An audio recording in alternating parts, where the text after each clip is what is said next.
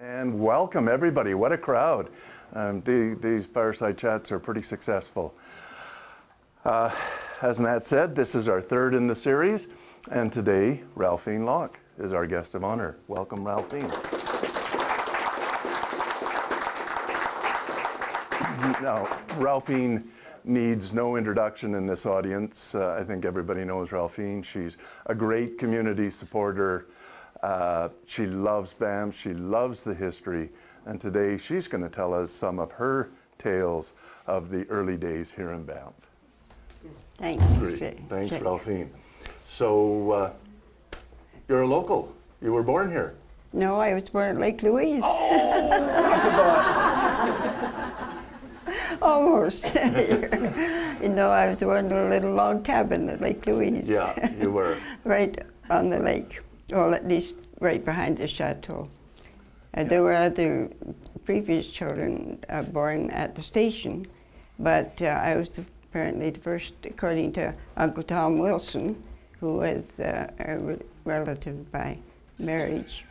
And he was a great old guy. I knew him well, and I really enjoyed him when he was around town.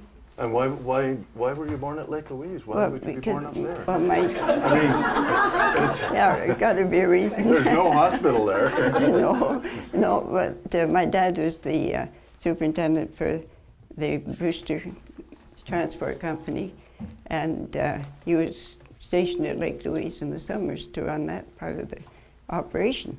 So the family moved up to this little log cabin in the middle of the Brewster compound out there, all with horses and buses and all that stuff all around us.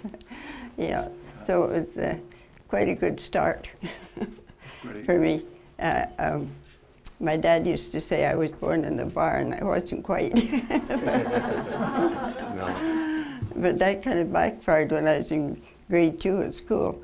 The Christmas story was being told. And I put up my hand, teacher, I was born in a barn too.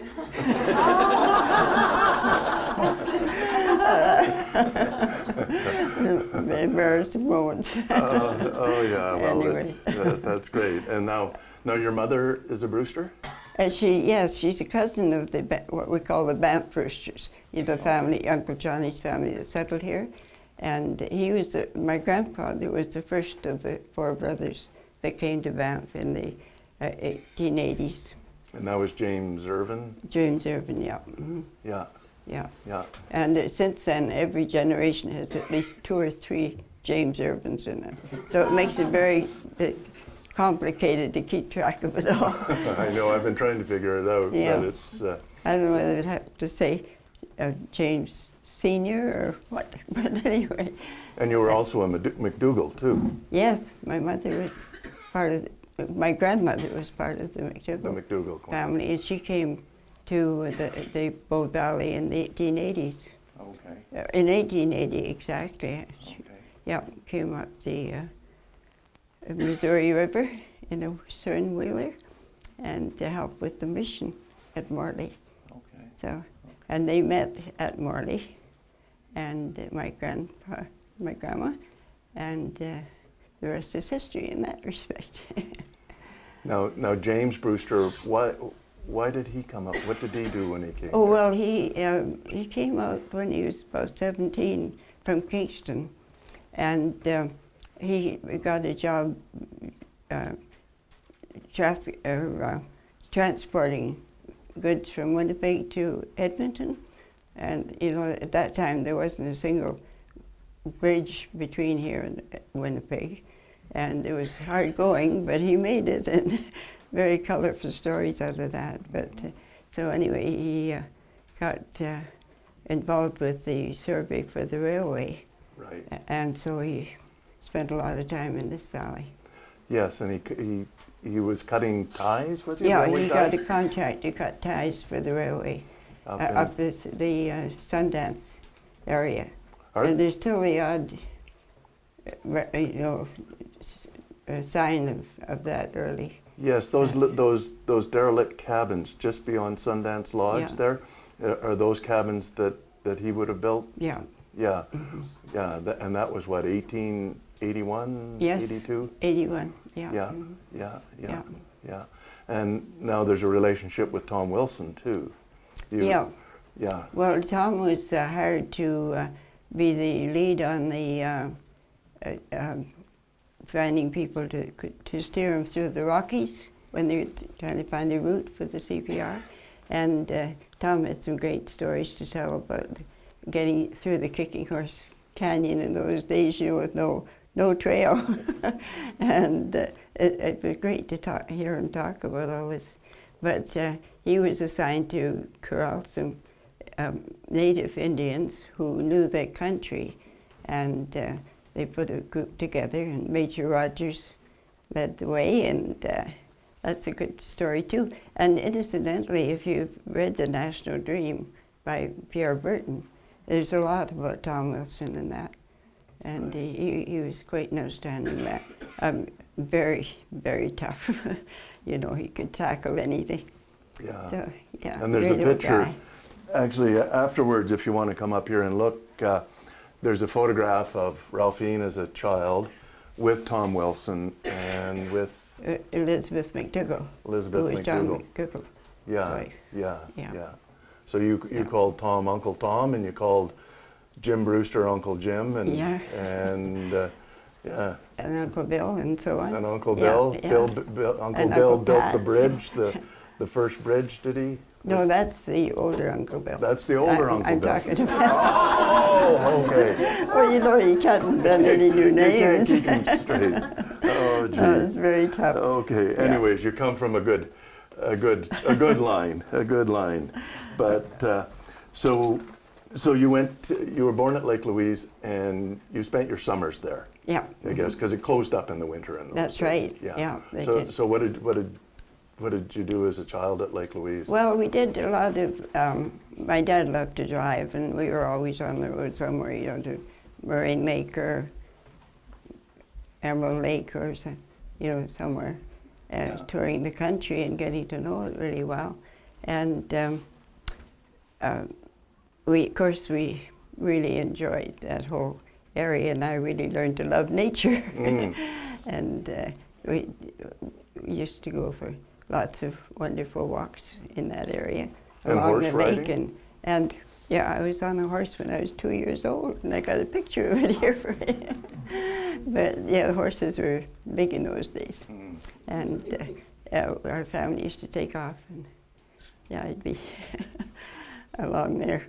But did quite a lot of riding around there. And it was a nice way to connect with the tourists at that time, because we always had horse rides up to Plain 6 Glaciers, or the Lakes in the Clouds, as we called them then. And so we'd meet some wonderful people, and they were always interested to think that anybody would really live in the Rockies in the winter, you know, for full time. Yeah, and then later, you only spent your early summers Yeah. in Yeah, Lake and then Louise. Dad was made overall superintendent of the company, so we came back to Banff full time. Yeah. But periodically, I spent the summer up at Lake Louise until we moved back to, after the war, Yeah. or during the war. Yeah, yeah, and so what was it like back here in Banff? So this is Depression, 1930s. Yeah, but Yeah. it was a busy little town. Yeah. Yeah, and there was quite a lot going on. It was interesting because, the Depression had really hit Banff hard, and people, and with our long, quiet winters. I mean, Banff was so quiet in the winter then, because before the skiing started, and so you'd get pretty depressed sometimes. But I used to sit around the Mountain Hotel a lot, because we were always welcome there. In fact, we lived there periodically from time to time. And Uncle Jim would be collecting a group of people to, that just stopped in, because it was a beautiful, welcoming lobby there. It was full of beautiful mountain paintings and animal heads and bear skins and had a blazing fireplace, and it was just a very welcoming place. And I can remember hearing conversations with people like Tom Wilson and Strome, of course. Strome, yeah. Strome would have been Erling Strome, he was planning, in spite of the, the downturn, they were all planning expansions. And Erling was starting to build a Assiniboine, and Jim Brewster was starting to build Sunshine, and one of the White boys, it'd be Cliff, yeah, Cliff, was working with Sir Norman Watson to build Skokie. Right. And it was doing very well. So, yes. So there's a whole new concept opening up there. And, I think it's really remarkable these people had the plain guts to do it because it wasn't easy, Well, it is surprising that the birth of skiing in this part of the world was during the Depression. Yes. Yeah. Yeah. That rather than saying, oh my goodness, woe is me, they actually started new businesses. Yeah, and I give a lot of credit to Jim Brewster for that. He really had a vision, and he was, a leader in those kinds of things. And his brother Bill, and they made a big impact on the town. But I really give a lot of credit too to some of the people that worked on the trail, making these things happen, because they're just cowboys, and they'd come in usually from ranches around and so on, and work, and they were so resourceful. They were just amazing, and would not stop at any kind of hurdle. And a good example was that when they were building Sunshine. They had this was 1935 and 6, they had to move in a big restaurant stove, solid iron, and how to get that in on the pony trail with 2,200 altitude gain, and just a pony trail to do it. So they took it all apart, and they loaded it onto horses. And if any of you have ever tried to load a heavy article onto a horse pack, you know that it's not easy. And I guess the air was pretty blue with some I'll bet it was. fancy cussing in those days. I'll bet it was. Yeah. But there were still a few tourists coming in those during the Depression, and they would during the Depression they were. And they would arrive on the train. Yeah. Now you told me that there was sometimes 7 trains arriving a day. Believe it or not, passenger trains. Yeah. Arriving. Yeah. And that was one of my dad's jobs, is to meet every train, so he just kept busy. Okay, and he was there with the automobiles to take them. Yeah, to make sure everything went well, and sometimes there'd be some pretty important people on them. And, right. They'd be well received. So. You were talking about the siding. They had a special siding there for special cars. Yes, they did. Yeah, where they could pull movie stars and royalty and people off. And some of the big wigs of the CPR who would come, and so on. So they had special privileges. I had my first drink of ginger ale in one of those cars. Oh, did you? Okay. We were invited down to Mr. Jameson, who was one of the prominent ones then, and had my first ginger ale. Wow, well that's a nice memory. And then the tourists would get into your dad's cars. The conveyances, buses, and they'd come up along Lake Street? Lake Street, right, this next street here. And it was the most direct route to the Banff Springs and the pontoon bridge that was built then to handle the traffic across there. And also the Breton Sanitarium was being built there too, and that attracted a lot of people for the healing waters of the... And whose sanitarium was that? Dr. Brett. Dr. Brett? Who later became Lieutenant Governor of Alberta. But he was a railway doctor originally, and then he heard about the qualities of the sulfur waters, so he built a great business from that. Right, Yeah. right. And it was where the administration building That's is right. now? Yeah. Yeah. Yeah. Yeah. And we watched the old sanitarium burn down from the top of the Mount Royal Hotel when I was about Okay. 7. Yeah. Yeah, that was a good fire. That was a good fire, I'll tell you. Yeah. Yeah. Good, good. And then you were telling me about the regatta on the river. Oh, yes. Summertime. Yeah. Mm-hmm. Or well, Well, it wasn't. It was earlier, wasn't it? On May 24th. Yes, it was Yeah. on May 24th. And sometimes it could be snowing, as we all know. But they went ahead anyway. And yeah, they had it consecutively for many years. And they'd have a full fleet of, boats and several races and the townspeople gave them trophies and so on. And there'd be lots of bunting and flags and things all over Bow Avenue, right out here. It was right out here, which is kind of fun to think of it now. Yeah, yeah. And there was a boat rental business there? Yes, the two brothers called Mather came from England, and they started the boathouse, and they had a little launch on the river, which is mechanized, so it had, eventually the parks closed it down because they felt it was polluting the river.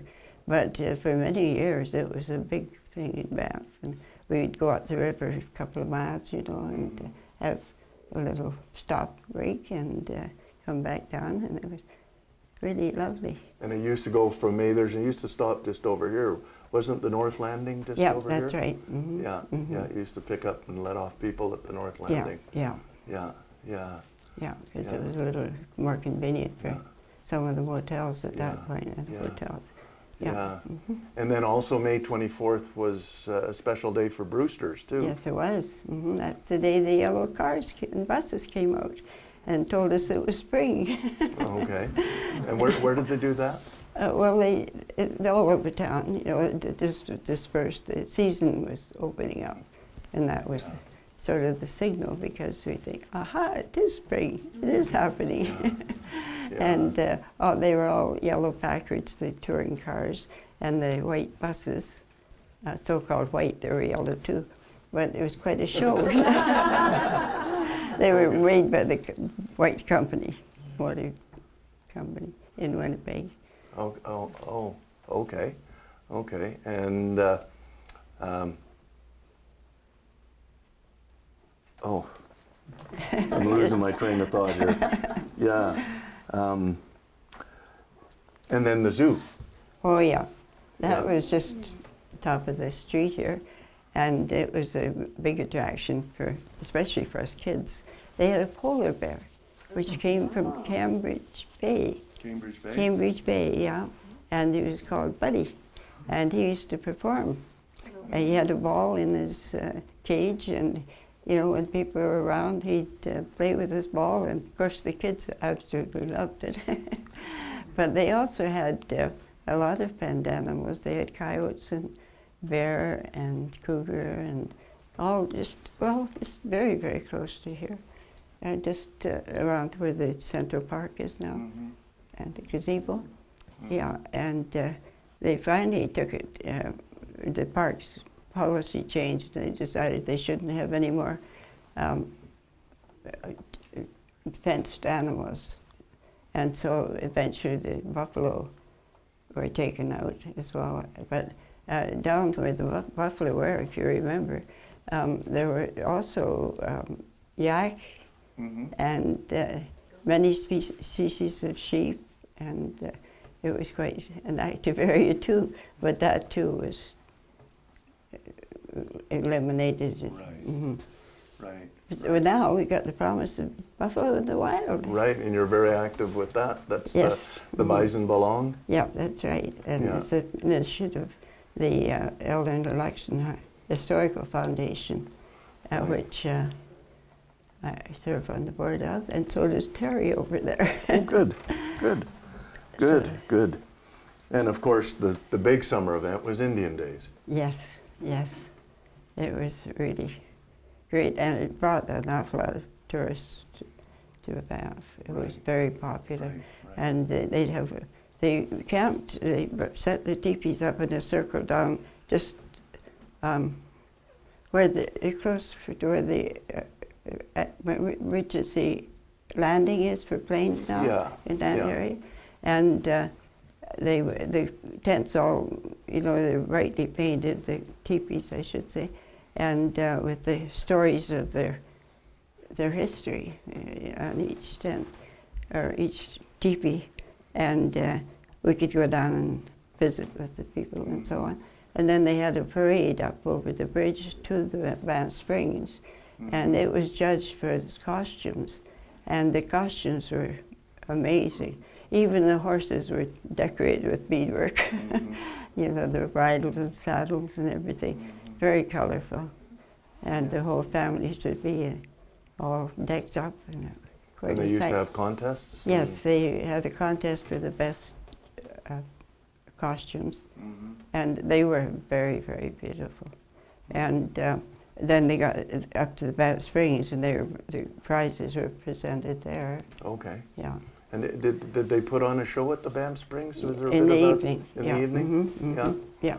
They had a small grandstand near the tennis court in that area. Yeah. And we used to go up, and they encouraged you to partake in the dances, especially the round dance, and did all their traditional dances, which are very complicated and beautiful. But yeah, it was a special time.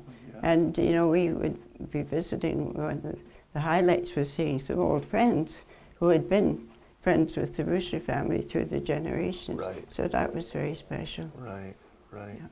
A lot of a close relationship in those days between the Banff residents and the Morley people.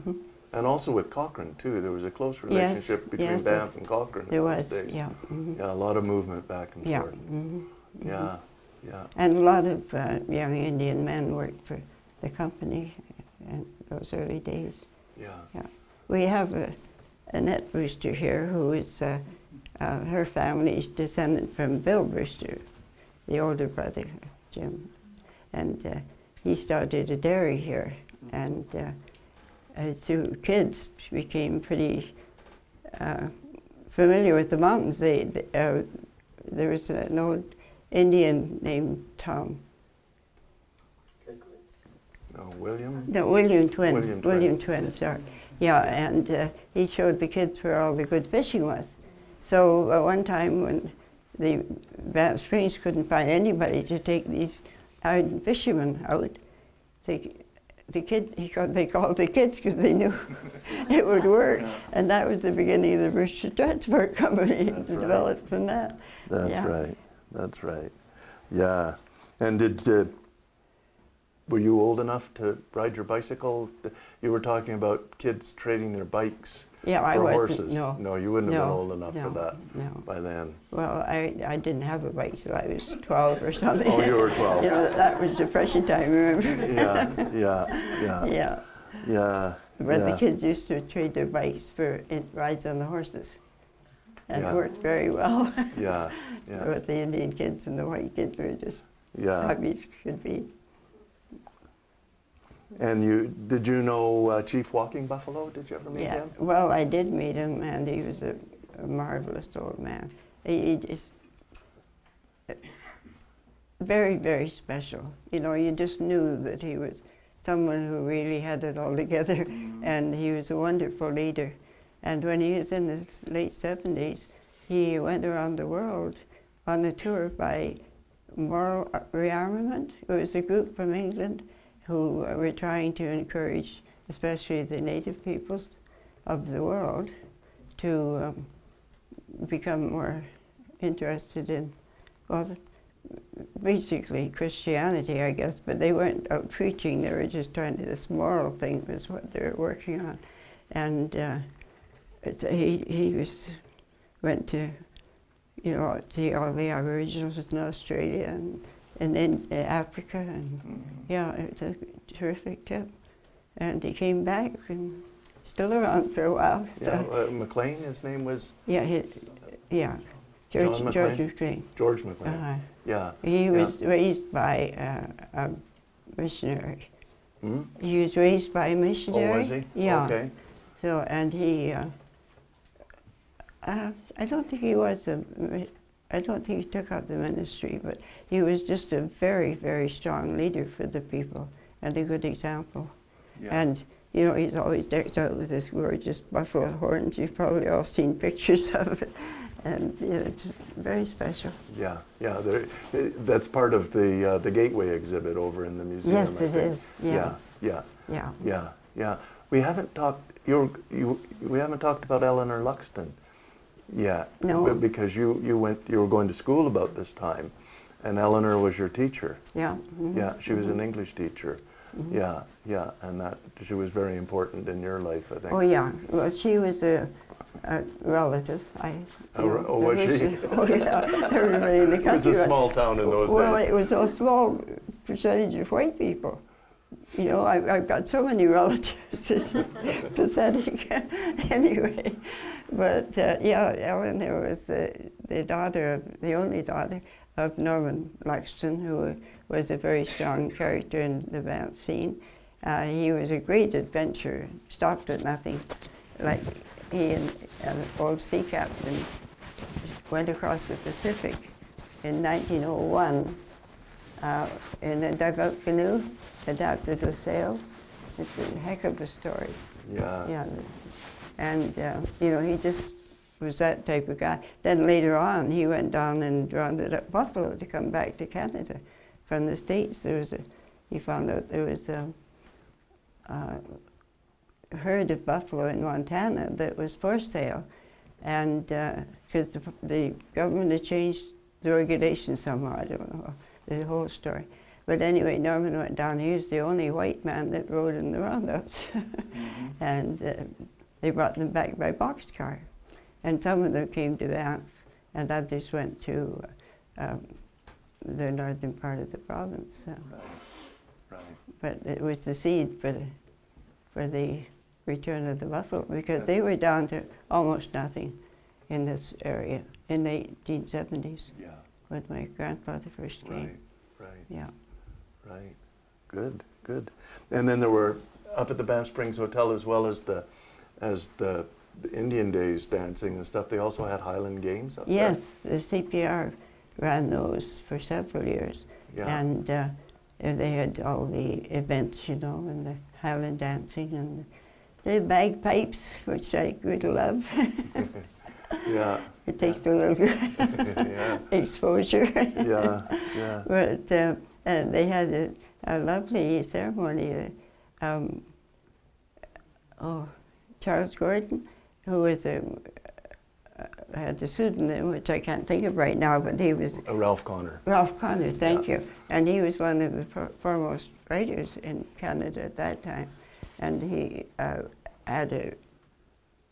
he was preaching in the Canmore Church, and he came up for the Indian Days, and you know, the fifth hole on the golf course, it's a cauldron with a pond, and he'd stay on the far side of the cauldron. We'd all sit around this amphitheater, natural amphitheater, and listen to this talk and the bagpipes and everything. Oh, very colorful. Yeah. Wow, it sounds like a nice place to grow up. Yeah. Yeah. Lots of good memories. Lots of good memories. And then in the winter, now the winter was quiet. Oh, in the winter, the town just shut down. Absolutely. Yeah. When did it shut down? What would Labor Day. Labor Day was the last. They used to say you could shoot a cannon down Avenue and not hit anybody. You know, once Labor Day came. Yeah. And it was May 24th when this opened up. Yeah. You know, that's a long winter. Yeah. But you know, there was a good spirit in Banff and some really good leadership, and the two Brewster brothers being among them. There were more than two Brewster brothers, but the two prominent ones were Jim and Bill, and they got together with some other, Norman Luxton being one, and they decided they should have a carnival to bring people from Calgary. So they put a lot of work into it, and we had a lot of the events just right across the street here on the river. And you know, there'd be all kinds of activities like ski joring behind a horse, galloping down the river, a little hectic, but another kind of hectic one was doing a hurdle race with snowshoes on. Going over big obstacles. Yeah. Yeah. You know, and I think there were a few bruises from some of those events, but it was fun to watch. Yeah. And then there'd be broom ball, and then the, you know, demonstrations of figure skating by the famous Simpson girls. Yeah. And skating by racing with Bob and his dad, and skating at the old rink. The old rink was, I don't know exactly the date it was built, but it was quite early on. And we had a little pontoon bridge across the river. Was it almost straight here, wasn't it, Rob? Right at the end of the... up a bit? We went across, you can still see... Farther down? Excuse me. You can still see the clearing where the rink used to be. Uh-huh. And it was right at the bottom of Buffalo Street. Yeah. And he used his boat rafts. He had his canoes and rowboats out tied up to rafts, which he would then make into a pontoon bridge right from the end of Buffalo Street across the river. You're right, and that's how we used to get it. It was before the river froze, or after the river froze. People that lived up on Cave Avenue used to come across into town. They still do. Maybe we should suggest this to the civic fathers here about a pontoon bridge again. There have been more houses built on Sulphur Mountain since that time, but Cave Avenue was the street, and going up the Upper Hot Springs. There's big housing developments that are on Sulphur Mountain now that didn't exist 20 years ago. Yeah. Mm-hmm. So, yeah. No, so it was, I remember going to hockey games at the rink there, and they always had, of course, during the carnival, but, and they also had an ice palace made of blocks of ice, and the Queen each year who was selected was crowned in a great ceremony. And where was the ice palace? Usually around the bridge. Either on one which side? On the Legion side? It changed. It changed. Okay. Yeah. Okay. Yeah. Sometimes it was on the Legion side, yeah. and sometimes it was over here. Isn't that your recollection, Rob? Yeah. They would be, the ice palaces used to be as big as this house. Oh yeah, it was big. And Charlie Beale, who was a very good artist here, he used to do the ice carving on them. You'd have a buffalo out in front, or Indian heads on the side. Yeah, they're pretty ornate. There's some very interesting photographs of those ice palaces. Yeah. And they used to cut the ice from the river, just around the bend. Yeah. And they'd cut the ice and haul it out with a team of horses. And it would be, 2 feet to 30 inches to 36 inches thick. That's how cold the winters used to be. Mm. And, yeah, and the winters were a lot colder.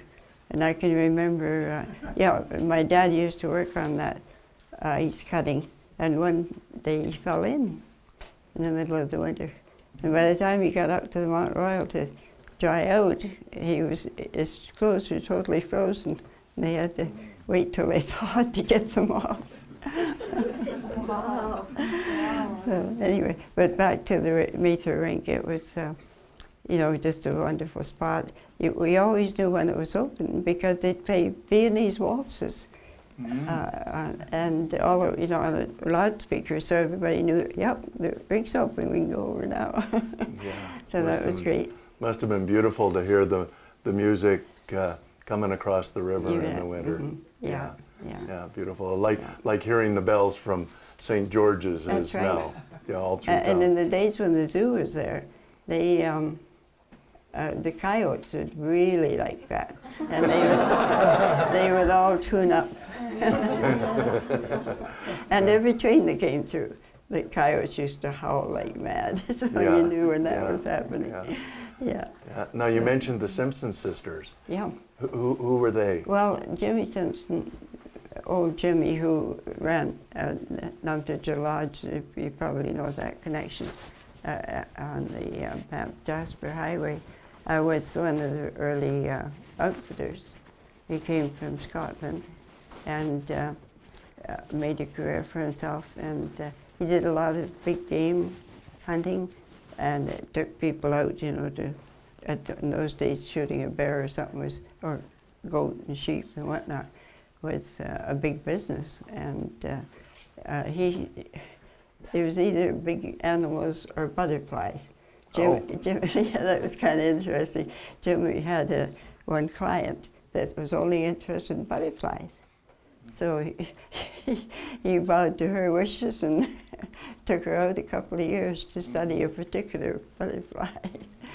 And that was in the south of the province. It wasn't in the park. Yeah. But he had two daughters, the Simpson girls? Yeah, and one son. Okay. And the two daughters became very proficient skaters. Their mother did a lot of the instruction for them, and then they went on to Winnipeg for, you know, refinement. But they wound up skating every winter at the Madison Square Gardens in New York until one of the sisters passed away, and that broke up the team. So, but also their son Jim was with the NHL. Oh, was he? In St. Louis at one point. Okay. Yeah. Oh, I didn't know that. So they're a very active family, and of course built Nuntage Lodge. And it's still a very lovely spot to be. Yeah. So were they skating on the river or at Mather's Rink? Or both? A little bit of both. It depended on the river quality. You know, sometimes it freezes very uneven. Yeah. But they tried to do it out there whenever they could. Yeah. And so there was lots of activity like that, and they actually sent trains from Calgary for this carnival. Oh, did they? Yeah. So, you know, it really brought a fair bit of money in, and the whole town, it was wonderful because the whole town got into it, and all the business people, you know, supported it.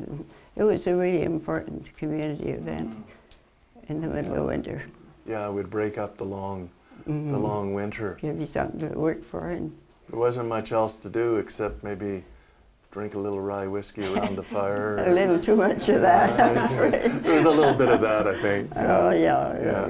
But you told me that they didn't drink whiskey in the Mount Royal Hotel. They drank the whiskey at home. They drank tea in the Mount Royal Hotel. Is that right? Well, yes. They never. They didn't serve it publicly. No. Oh, gee. Yeah. But, well, and what else did they do? Curling? Curling was a big sport. Yes, curling was, and it was the rink was over near the skating rink, right across the river. Right. And I remember going to. I never did curl, but a lot of people did. And when I was a kid, my mom we used to go to the hockey games, the whole family, and it was so cold in the bleachers. And my mom used to pack my rubber boots with newspaper to insulate me against the cold. And skiing. Yeah. Now, you started skiing early. Yeah, I did. Yeah. How old were you when you put your first skis on? 9. 9. Okay. And Norquay was just beginning to open up because they were building the road up to Norquay in 1935. Would I have been 9? 34. 34. Okay. Yeah, 34. Anyway, they were building this, you know, the present loopy old trail there. But it was actually a make-work project for the Depression. And when first time we went out, we had to walk the last quarter of the way, I guess, because the road wasn't finished yet. But we were anxious to get going, so we grabbed our skis and off we went. Sure. But they had a small cabin there then, and it was a real haven because, you know, you could go in and get warm and get a cup of hot chocolate, which is pretty nice. But it had a wonderful smell of ski wax. Mm-hmm. And, you know, at that time, of course, there was no lifts at all. And the aroma, they were all Norwegian ski waxes to begin with, that they came over from there. And it would just have that lovely, pungent, waxy smell. The smell of pine tar. Yeah, that's right, yeah. Mm-hmm. And when we'd had a big snowfall, before we could ski, we had to line up everybody across the hill. That main hill still is the same, it's been enlarged a bit, but, and we'd sidestep up the hill to pack it, so that we could ski. Yeah. And you went in a race early on? Oh yeah. She's got a picture here of her with her number on, her racing bib on. Yeah, they didn't have many children skiing at that point, so I had to go into the grown-up girls race. There were no girls girls race, none so my age that were no. willing to do it at that point. So anyway, I did it, and I had a lot of fun with it. But the picture you'll see, if you're interested, is I look more like a snowball than, because I had this heavy mountain cloth wool suit. You know, we didn't have the new fabrics, and when you fell, it stuck to you. So yeah, so it's kind of a fun picture. Yeah. And who were the skiers that you remember in those days? Oh well, we had kind of I guess the first ones that got involved when Rob was too young, and then he got very involved. But Norman Knight and Herb Paris and Ted Paris and Cy Paris, all three of them did, and they also did a lot of packing, you know, for tours and stuff. And Vic Kuchera. Well, yes. Vic. Oh yes, yeah. He came over. I'm pretty sure the Brewsters brought him over from Austria to teach this Arlberg technique, which is beginning to be very popular. And he was really a quaint kind of a guy. He was. He always wore breast boards. You can pick him out in a picture in a minute because he was the only one that did in those days. And he'd have the class up on the, on the Norquay Hill, and you'd hear this, "Bend the knees, bend the knees." And he had quite an accent. They were the days. And then, of course, skiing really developed, and then Rob was part of a group called the Ski Runners, and all, Gordie Hoggard and Donnie Luthwaite and Rob and a bunch of kids.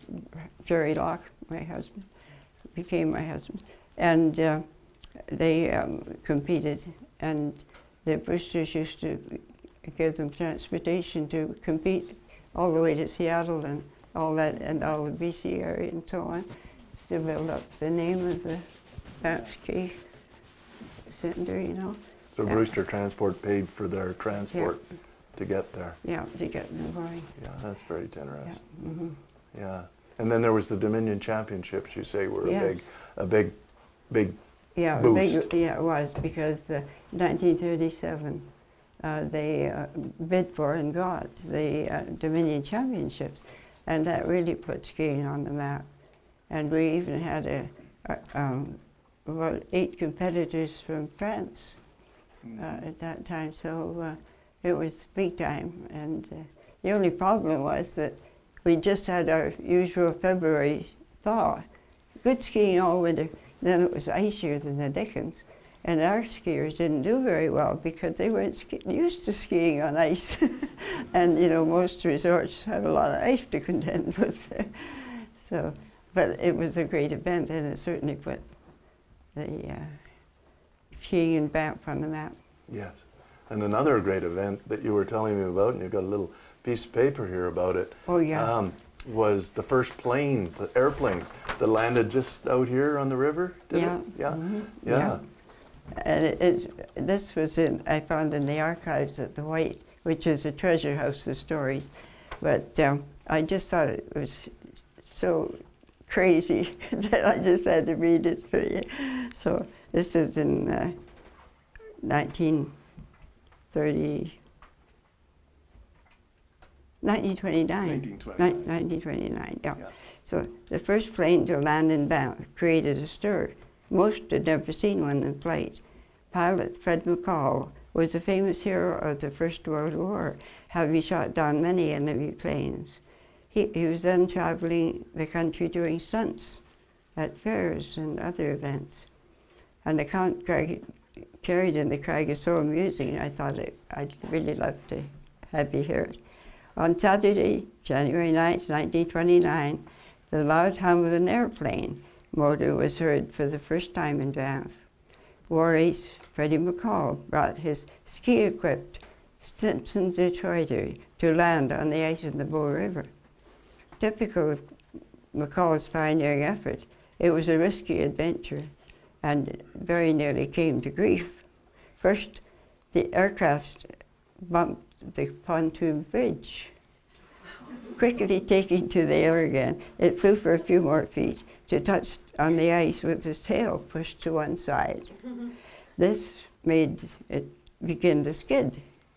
So only through skillful piloting was it maneuvered from hitting the boathouse on the river. Although the tail did catch the boardwalker on the building, but did no particular damage. Captain McCall and the 3 passengers lighted, unmuffled, and victorious. The takeoff that afternoon gave the crowd and its passengers a performance just as interesting and dangerous as was the landing. A strong breeze began to blow, and it caught the aircraft just as it left the ice and hurled it over to the right upstream bank of the river. Fortunately, this was at a point where Echo Creek empties into the Bow River, just down here. With considerable presence of mind, Captain McCall turned the plane's nose up the stream and for about 500 yards dodged trees in this narrow lane until he gained altitude. Had it not been for the fortunate position of the creek, the plane would have, in all likelihood, crashed into the tree-lined bank of the Bow River. The trip back to Calgary was made in a record 38 minutes. You know, Freddie McCall was really a daredevil because at the Stampede one year, he was flying the 2 sons of the manager of the Stampede, and the plane started to act up. So he landed on top of the Ferris wheel. Oh, wow. Wow. And everybody got out of it okay. Okay, okay. Oh, That's a famous story in Calgary. Freddie McCall. Yeah, for those of you who maybe don't remember, the old airport in Calgary was McCall Field. It was named after him before our new modern airport in Calgary. So where we're sitting right now, of course, in the Crosby home, and in the middle of Block A, this is Block A. From the library down to here is Block A. And it was, and in a way, to me, it still is the heart of Banff. And so, Ralphine, you were going to tell us a little bit about who lived here. Yes. Maybe we could start with Sure. Abigail. Surely. Well, this beautiful old home was built, what did we decide, 1913? Yeah. Yes, and it was by a man and his wife who came from Prince Edward Island. I should have you tell us, but anyway, I'm in the driver's seat here today, I guess. You are.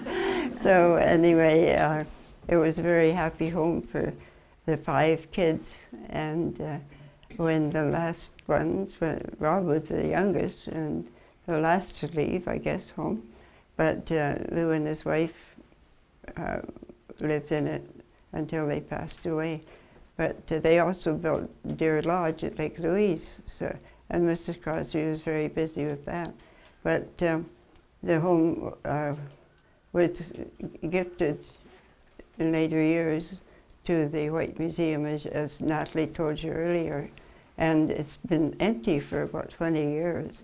So it's really nice to see it used again. Yeah. It's a very gracious old home, Yeah. a real landmark.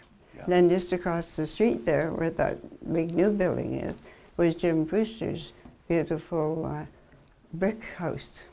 And it was unfortunately destroyed without. It's not, it's not a happy story because it was about to be declared a historic site, and the night before, the bulldozers came down back, and the man that had bought the property just tore it down. So for 30 years, it sat empty, and then finally, the man that had bought it had the nerve to build. But it was the only house in Canada that the King and Queen of England visited. Jim Brewster was chosen as the driver of them. It was a holiday for them. They didn't have any schedule, so they were free to ask to do what they wanted to. And one of the things they wanted to do was to see Cousin's collections, and so unexpectedly, they asked to come to the house. Of course, they did, and my poor Aunt Dell was in total shock, I guess. But fortunately, she's one of those ladies that never wore a house dress. She was always dressed up, so. So she. 1937. Yes, it was. Yeah, we had a nice incident while they were here too. You know, they didn't, nothing was said about where they were or what they were doing, except their visit to the St. George's, actually, the church, English church here. But we were in the habit of driving out on the Vermilion Lakes Road to watch the beavers. And so this night, while they were here, we decided to go for a drive. And all of a sudden, we saw the King and Queen all by themselves walking along the road. We were so surprised, but of course we didn't interfere at all. We just kept quietly on our way. And just around the next corner was their entourage and their carriage, you know, and whatnot. But it was a wonderful moment. Well, Jimmy Simpson, who we were talking about earlier. Yeah. And Whereabouts did he live? On the backside here. I'm not sure the exact lot, to be honest. Okay. Yeah. I had, Chic loaned me all his survey papers, but I could not make head or tail of them. So anyway, but it was on that. Yeah, he lived right where the front door of the White Museum is now, right next door to what is the library now. But that was a vacant lot in those days. Yeah.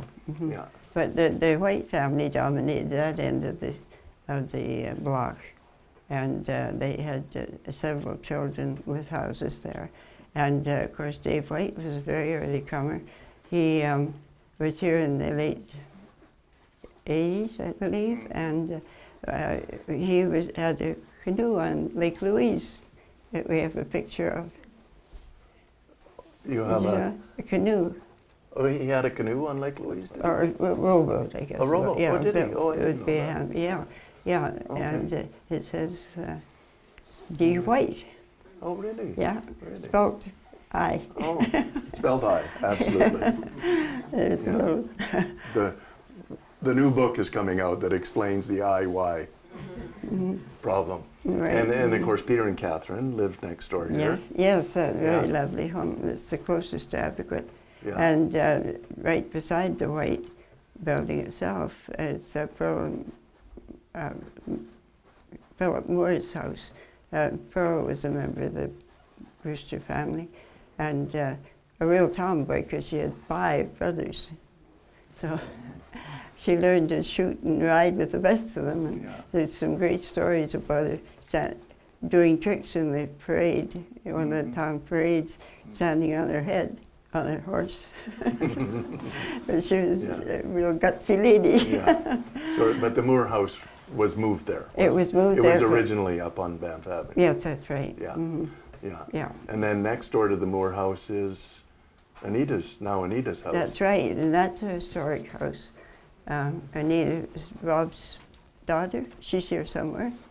And that was built for the first game warden in the park, who was Howard Sibbald, and Sibbald Flats on the way. Pardon?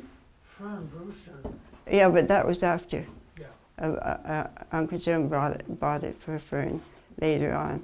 But the first game warden, Howard Sibbald, and his father was one of the, but in my mind, was the great pioneers of this area. He came to Ontario in 1875 by wagon with the McDougall family, and he had lost a hand in the lumber accident in Ontario, his left hand, and somebody had built him a wooden hand with a black glove on it. And it was so fascinating to me, to see how he managed this. And all across the country, by wagon, he brought his wife and 3 children and shot his share of the game that they had to eat, to eat.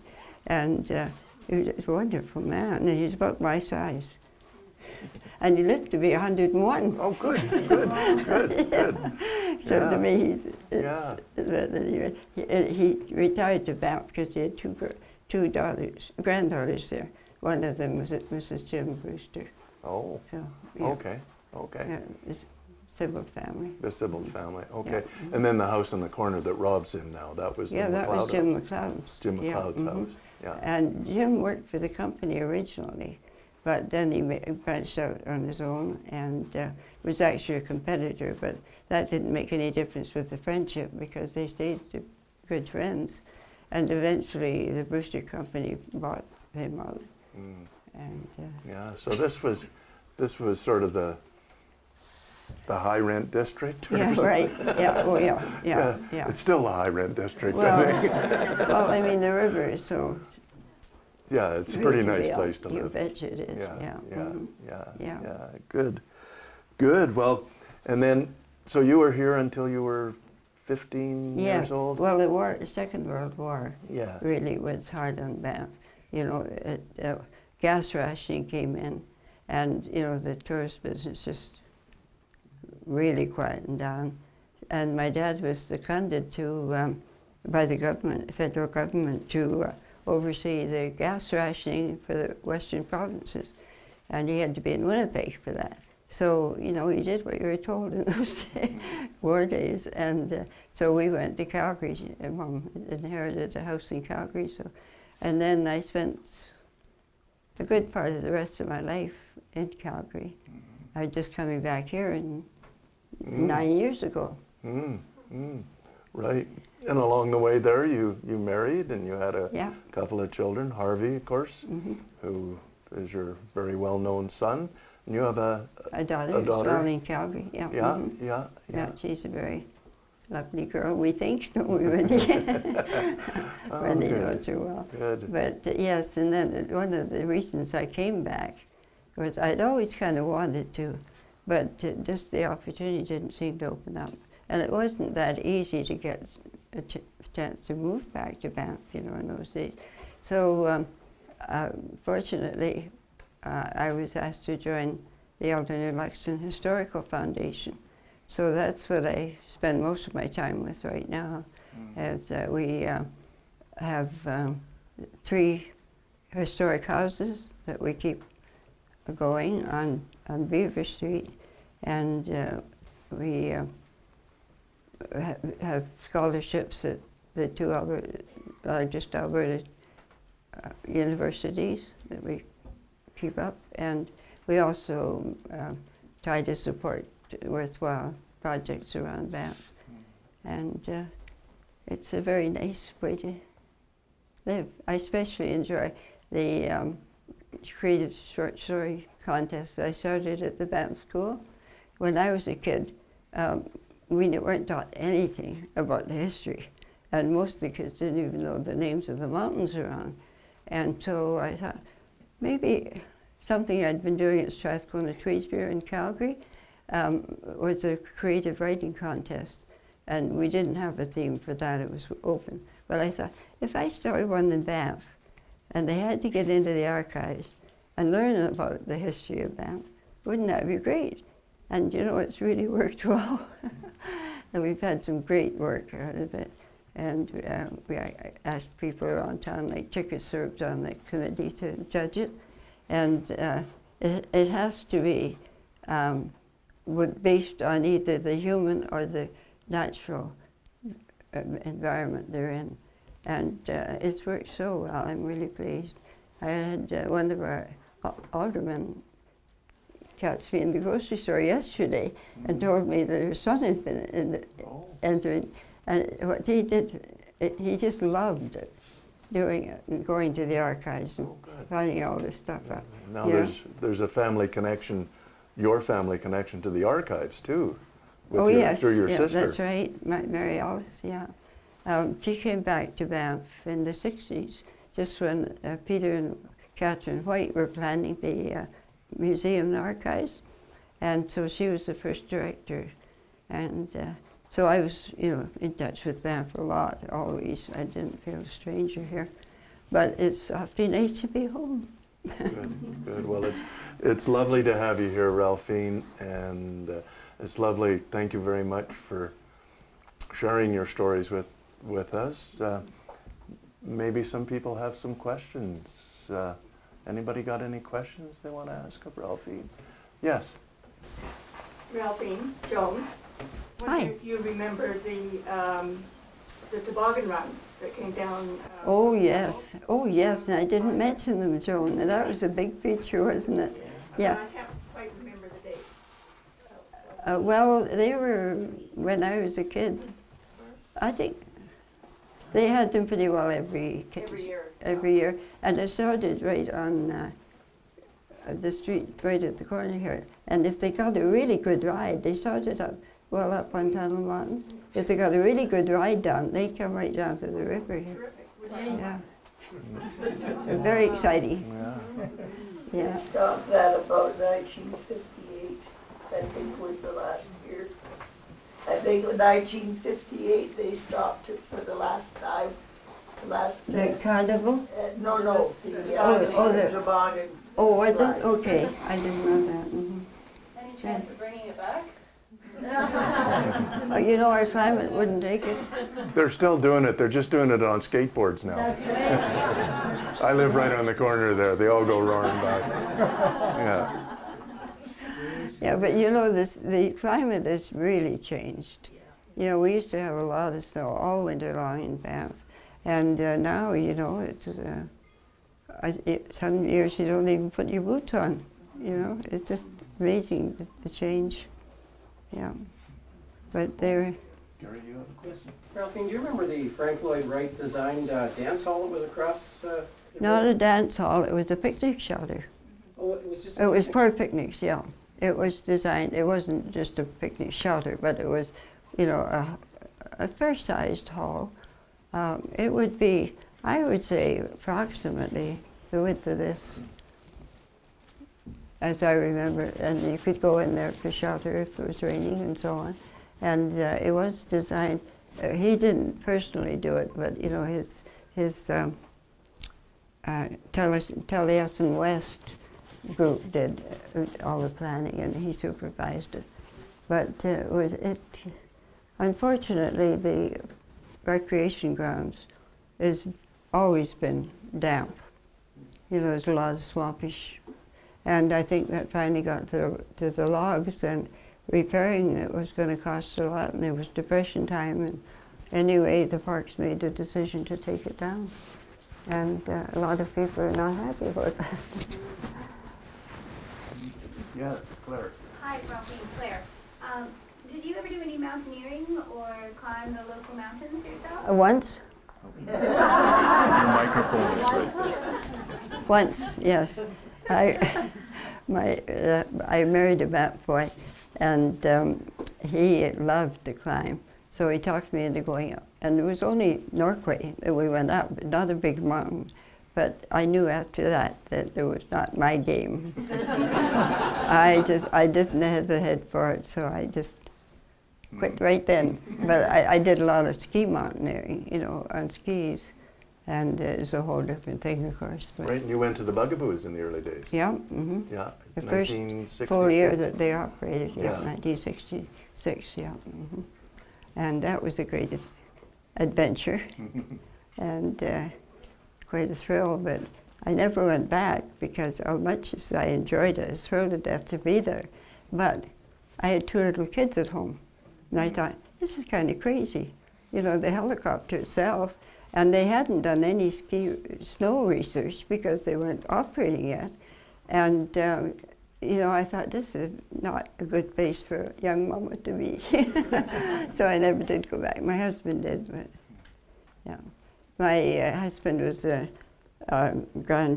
grandson of the people that built the old Homestead Hotel in 1906. And there's another funny story there because they were very much very moral people, and John Locke came to Banff for the treatment of the arthritis because it was a real problem for him, and he discovered there wasn't a temperance hotel in Banff. You know what a temperance hotel is? It doesn't serve liquor.